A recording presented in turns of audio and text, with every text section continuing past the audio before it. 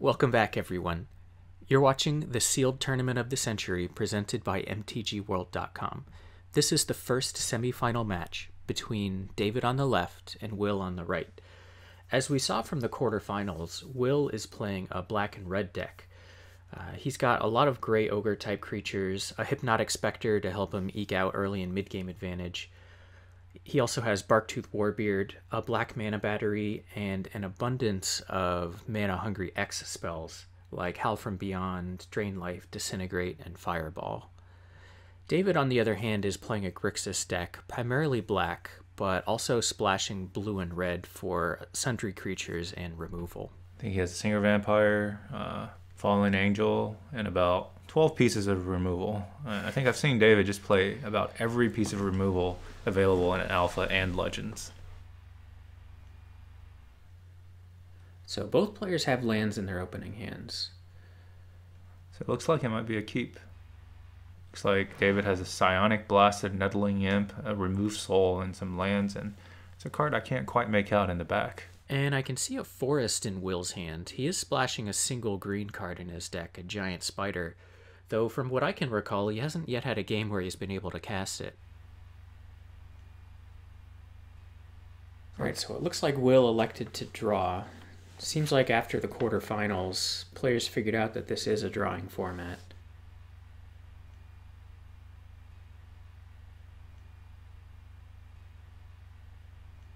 Couple rounds of land go. And there's a Pyrotechnics. Alright, we got our first action here. We have a Raging Bull, a 2/2 for 3. And there's a Control Magic off the top for David. Yeah, probably the best uncommon in the format. They sure don't print cards like that anymore. The trend seemed to be back in the old days that creatures were way too weak and a lot of spells were way too strong. Even Mind Control, which costs 1 more mana than Control Magic, hasn't been reprinted since M12.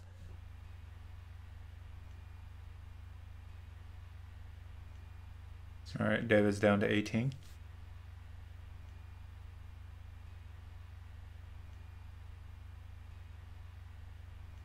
And Will plays a black mana battery. So this card you can tap for a black, or you can pay 2 and tap it to add a counter to it. And whenever you tap it to add the black, you can remove any number of counters and add an additional black for each counter removed.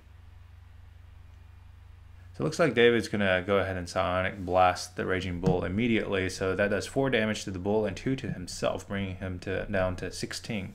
Who needs a counterspell when you can just Psionic Blast? Is there anything blue can't do?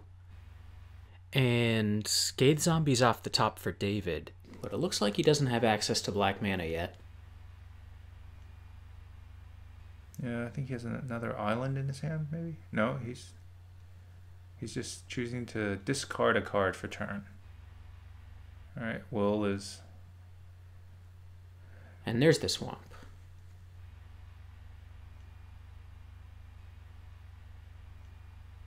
There's Scathe Zombies for David. Alright, Will has 2 counters on his battery now. So he's got access to 9 mana, now 10 mana total, but doesn't really have anything to do with it. Will down to 18 after that attack from the Scathe Zombies. David's got a bunch of reactive cards in his hand, but so far Will hasn't really played anything for him to react to.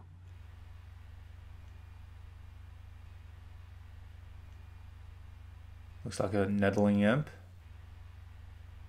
Will ticks up his mana battery. And there we go. That's a Barktooth Warbeard. David's taking a quick look at it, probably trying to decide if he just wants to kill it or steal it. Barktooth is a 6/5. Oh, and it's legendary, let's not forget that, which back in Legends meant harder to cast and does absolutely nothing whatsoever. And here comes a Control Magic. 4 mana, take control. And gets in there for 3. Will down to 15. He's got virtually unlimited mana. But does he have anything to spend it on? Yeah, it looks like he might be getting quite flooded. He does have some cards in his hand, but I think he might have had an earthquake. So I guess that would be enough to kill the Barktooth, right? And the zombie. But it wouldn't get rid of the Nettling Imp because it's a flyer. Earthquake only hits players and creatures without flying. Now, Will's got so much mana, maybe he could Earthquake for 8 here and then hope to top deck a Disintegrate or a Drain Life to finish off the game. Yep, looks like he opted to use the Earthquake. I believe he quaked for 7, taking David down to 9 and Will down to 8. And he uses some of the mana from his battery along with the Pendlehaven to cast a giant spider. So what happened to the Nettling Imp there? Not quite sure. I thought it had flying. Yeah, so did I. But looking at the card, the art clearly depicts a diminutive winged creature about the size of a book that clearly would be able to fly. But it just doesn't have flying. I think this is what game designers are referring to when they say something is dripping with flavor. Anyway, also interesting is the fact that Will actually left one black mana floating at the end of his second main phase. He removed 3 counters from the black mana battery. Now remember, the black mana battery gives you a mana whether or not you remove any counters from it. In the past games, it kind of seemed like Will didn't know that, because he made some plays that made it seem like he thought he had 1 less mana available than he really did. I think this just actually confirms that he doesn't know what Black Mana Battery does, because Black Mana Battery gave him 4 mana, and he got a 5th from Pendlehaven, and he only needed 4 mana to cast that giant spider. So, moral of the story is read your cards, folks. Sometimes it really does make a difference. Anyway, while I was ranting, a wall came down, a Hurloon Minotaur was cast and had its soul removed, and a giant strength was played on that now doubly giant spider. David passes.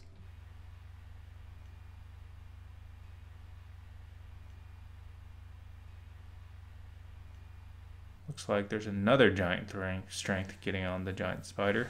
That's a very giant spider.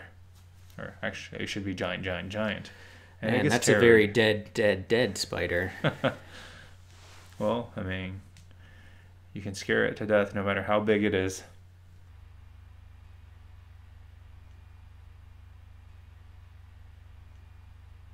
Really unfortunate that Will didn't have another creature there so that he could go wide with his. So David just strengths. drew a Singer Vampire, but he did not. He does not have a second black source to be able to play it, and Will has basically unlimited black. All right, now we have a Wall of Bone. So that's a 1/4, and it regenerates for 1 black. And David, another land, but no black mana.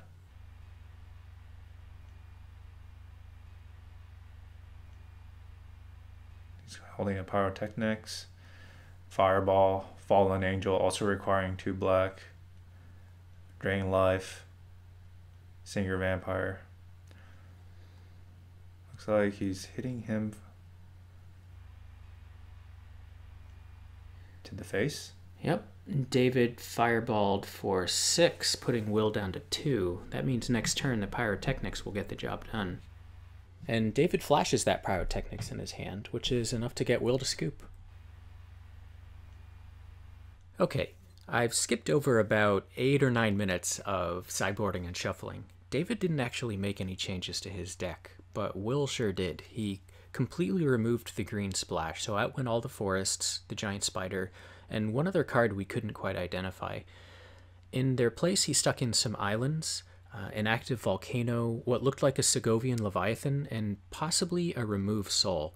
So clearly Will doesn't quite think that his deck was working for him and wanted to make some drastic changes. I think these games aren't working for Will because, or at least the first one, is because he isn't using his patented 1-card cut. I agree. I mean, if something is lucky for you, you should stick with it. After 1 round of mulligans off camera, both players are currently down to 6 cards. Hopefully no more mulligans. See a pirate ship, swamp. Looks like a paralyzed, wall of bone, mountain, and a swamp king. Or no, so it's 2 lands and looks like he's keeping 2 lands and a bunch of high drop, bunch of creatures that cost more than 2. Looks like Will's got a couple lands too. So we got a keep on both sides. We have a scry and they both keep. Swamp pass from both players. I feel like we've seen this before. Looks like Will just drew a blue elemental blast. Between the board and their hands, both players have access to all of their colors. An actual gray ogre this time instead of the raging bull.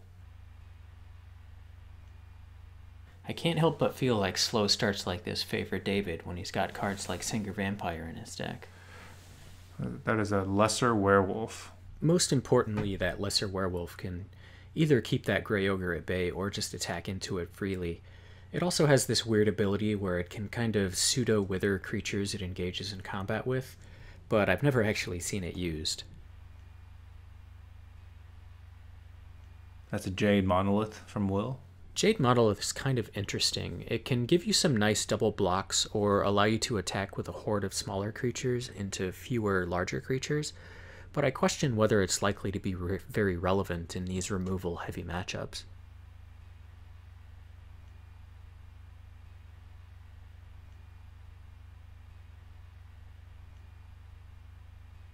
Alright, so the werewolf's getting in for 2.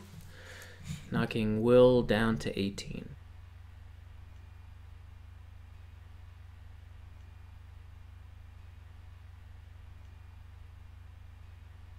And here comes the Swamp King, an unblockable 5/5. 5/5 Swamp Walk, and whenever a player casts a black spell, you gain 1 life. And the answer for it, a Blue Elemental Blast. Solkanar does have red mana in its casting cost. A great answer from Will. David and Will both at 18. I'd imagine Will's feeling pretty good about his audible into blue right now. Alright, Will down to 16. And David plays a pirate ship. Ooh, very dangerous. This is one matchup where that pirate ship is definitely able to attack.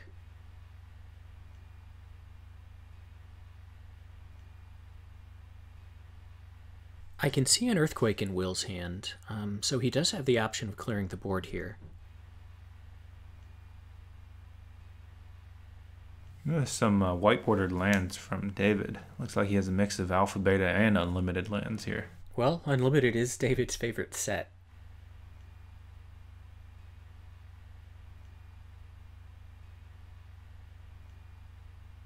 Bet Will's wondering where his Hypnotic Spectre is right about now. It carried him on his back through the quarterfinals and then went home apparently.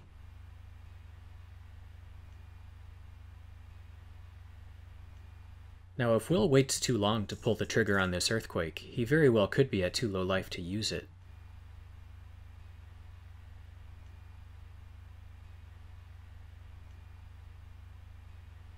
Okay, so Will does cast Earthquake, clearing the board. Earthquake for 4. 3. 4. Yep.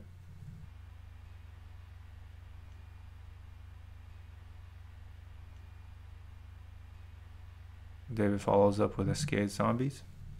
So after that Earthquake for 4, David's at 14 and Will is at 12. Will now playing his Celestial Prism. Alright, David attacks for 2. What was that, 10? Once again, Will's deck not giving up the goods. He just plays a land and quickly passes. David attacks for 2 more. Will is at 8. And yet again, Will just plays a land and passes. The remaining card in his hand is an active Volcano, which really doesn't do him any good here. And a Bloodlust on that Scathed Zombies gives it 6 power. And it's a 6/1 now, so Will is at 2. And he backs it up. Looks like he got flooded quite a bit again this game. Yeah, but I can't help but wonder if Will wouldn't have been better served with creatures in his deck as opposed to Celestial Prism and Jade Monolith. Anyway, David moves on to the finals where he'll face the winner of Adam versus Guillaume. If you like what you see, don't forget to click subscribe.